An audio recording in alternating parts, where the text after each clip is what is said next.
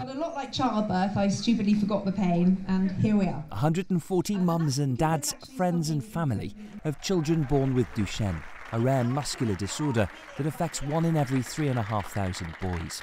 They're raising money for vital research, cycling over 300 kilometres to Paris. It's amazing to see everybody come together to want to support the Duchenne community. It's actually very, very emotional for us.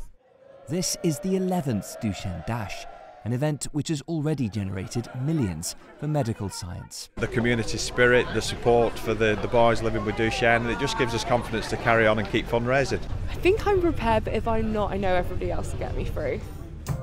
The money raised helps boys like Eli from West London. I'm missing a protein in my body, which is quite important, which is for the dystrophin gene, something I don't have.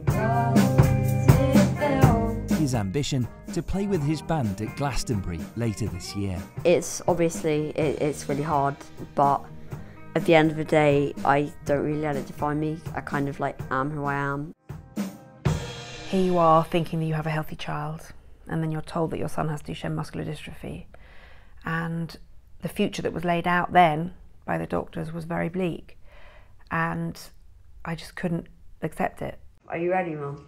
No, not at all. The idea, cycling from London to Paris in 24 hours, is really simple.